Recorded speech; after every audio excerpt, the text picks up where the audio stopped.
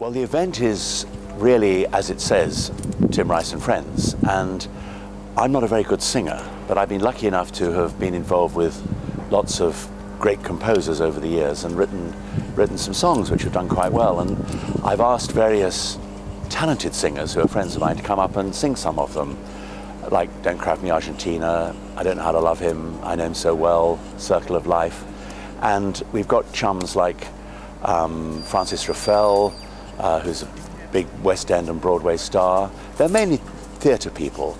My old friend Rick Wakeman's going to be there. We're still putting the team together, but I've done it before on a few occasions, both big and small. Sometimes I just do it in a church or a school with 2 singers and a piano, and on other occasions I do it with maybe half a dozen singers, and we have a big orchestra like we do at the Sage. Yes, I basically, I'm a bit like sort of, Bruce Forsyth. I'm not as funny and I don't dance, but I come on and really tell the stories of how the songs get written. Because there's usually a pretty good story behind most of the songs, and people love knowing how songs got created, and a few tales about Elton and Andrew Lloyd Webber and Bjorn and Benny, all the people I've been lucky enough to work with. Well, really, I come up to Sunderland quite a lot to see the football team because I'm a trustee of their charitable foundation, the Foundation of Light. And when I'm up here, I often get nabbed.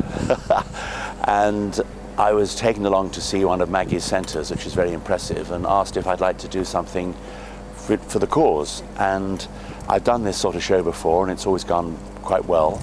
And it's really a very good opportunity for me to come up here and raise some cash for a very, very good cause. Not really. I mean, I've been very lucky. I've done quite a few musicals over the years, and some of them have done pretty well. Yeah, it's hard to say, really. Joseph is the one that I think will go on for the longest, because it's children of all ages like that one.